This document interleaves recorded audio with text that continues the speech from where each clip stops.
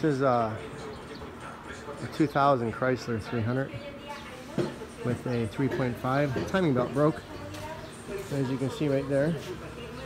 We took it apart already. This is an interference motor, so it bent all the valves.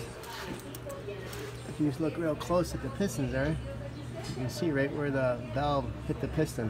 You can see all the marks there. You see them? On both sides. See the shiny spots? That's where the valve hit the piston. So, here's the heads here.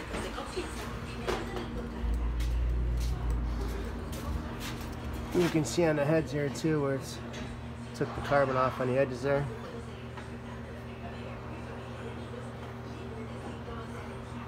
So this one pretty much almost needs all the valve job, and put it back together and should be good to go. Just wanted to show y'all.